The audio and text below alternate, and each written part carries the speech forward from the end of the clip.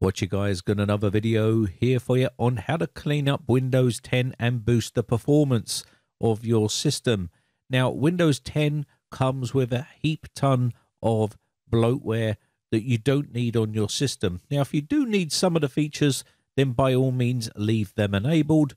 But most of the time, most of the features that are built into Windows 10 no one uses. And you have to go in and disable all of these manually. That's why debloat scripts have been a savior for a lot of people. So when you go into here, you can see a bunch of settings here with privacy, and they've all been enabled by default. Most of this stuff you don't need, and you can debloat it. Now, Chris Titus Tech has got a YouTube channel. He's also got a useful script here. Now, I'm not sure if he's created the whole script himself from scratch or whether he's used other people's and made a fork of this script, but either way, it's a pretty useful script, and it really is useful and easy to use. And I'll show you how to use this script to debloat Windows 10. Now, also, there is another one here. There's quite a few of them online actually nowadays, which actually use other people's scripts. And this one has a GUI interface at the beginning and sort of gives you enable, disable features. And you can enable and disable singular types of features, or you can just run the whole script and use default settings, and it will completely disable all of those in one fell swoop. I'll show you both methods so you can get a good idea of what they do. So here we have the script on the desktop here. I'm going to extract all to the desktop, so it will just create a folder just like this one here. I'm going to open this folder up, and we should have some sort of wrapper in here which allows us to open this up, and it will open up the script which you can then run. So let me go ahead and click on this. You might see Windows protected your PC. That's because it's an unknown publisher, and basically you can choose whether you want to run this or not. If you do want to run it, then just click yes, and you will then get the Windows 10 debloat script, and it's by Freetime Tech. Now, it's all broken down into green and red colors. The green is to install third-party apps, or red is to disable. And on this Windows apps part here, you've got the green area here, and then you've got the red one is to leave alone. So you can choose which one that you want to do. Also, we've got the privacy settings here. This will disable the privacy settings on the green and also enable them on the red. Going on to the security tab here, you can see we have a bunch of other features here. Now, you can either select all of these, or you can select the ones that interest you to disable or enable. It's that simple. We've got UI, we've got Explorer, we've got a bunch of other tabs up here which you can work your way through, and we've also got server here, pin, and also other and other too, and then we've got the output tab, which is what's going to help us output our shell, PowerShell, and also run the PowerShell. If we go to options, you'll see, now looking inside here, you can see there is defaults, minimum and maximum here. Now, the defaults, when you click on it, will just basically put radio buttons in as default settings.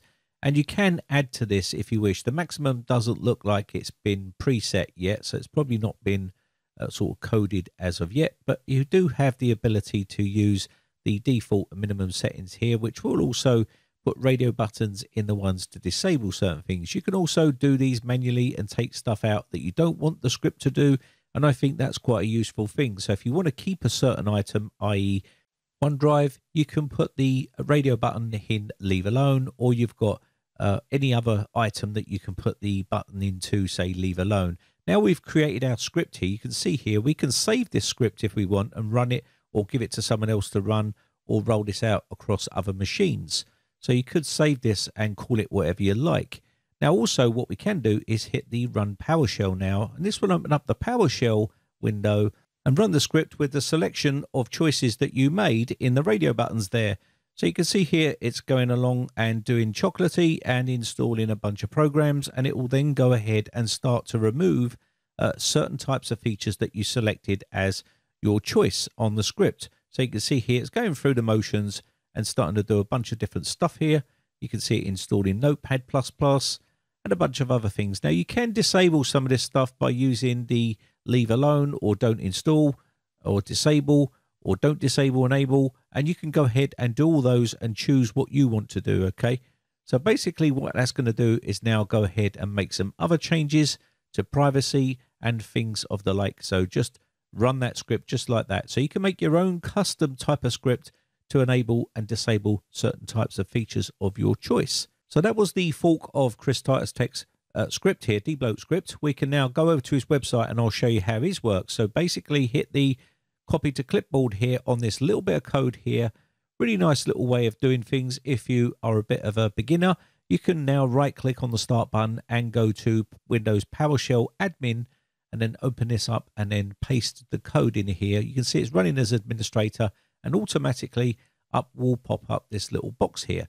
So this is the actual script, which you can now choose what you want to install or what you want to disable or enable or whatever it is you want to do with this particular type of script. So it's got quite a few nice little features, and I'm pretty sure that Chris is going to probably add more stuff to it as time goes on. And you can see here essential tweaks. So this will do essential stuff, and basically we've got some security stuff here, we've got some low, we've got some high and default settings, and also security updates as well. So let's go ahead and do the essential tweaks here, and you can see it's going to run the script right there. So easy, no more hassle, and it will basically go out and run the essential tweaks of Chris Titus Tech's script and basically disable those features. So that operation has been completed, and this can literally save you a heap of time when it comes to disabling certain features on Windows 10. Now, what I'd advise you to do is once you've done a fresh install of Windows, you can run all your debloat script and get rid of all the stuff you don't want, make a load of changes to your Windows 10 operating system, and then I would disable the updates and make it only manual. So when you want to update, you can update Windows manually by clicking on the update button when you want to, rather than be forced into stuff. So you can see here we can disable Cortana, OneDrive. We can also make it dark mode if we want to, and there's a bunch of other settings on here, Windows Search, Visual FX, and so on. So depending on what you want to do, this script does have some useful features to it. Now, there's quite a few scripts out there available, and some of these have been forks off of other people's scripts, but that really don't matter as long as you use the method that you want to use. If you're not quite familiar with how PowerShell scripts work, then I think Chris has actually made a script that makes it a lot easier for people to understand what you're actually enabling and disabling and what you want to install and what you don't want to install. So that is just the debloating process, and there's loads of other things you have to go through with Windows 10 because it's a complete nightmare. Every single time there's an update, it gets all reset, and every time you reinstall, obviously you have to go through this process, and it can be very time consuming. I just wish there was an option to opt out of all of this stuff, and then people can enable whatever they want rather than force it on people. But hey, that would be too easy, wouldn't it? Anyway, I'll leave all the information in the video description so you can check that out. My name has been Brian from briteccomputers.co.uk. Thanks again. Bye for now.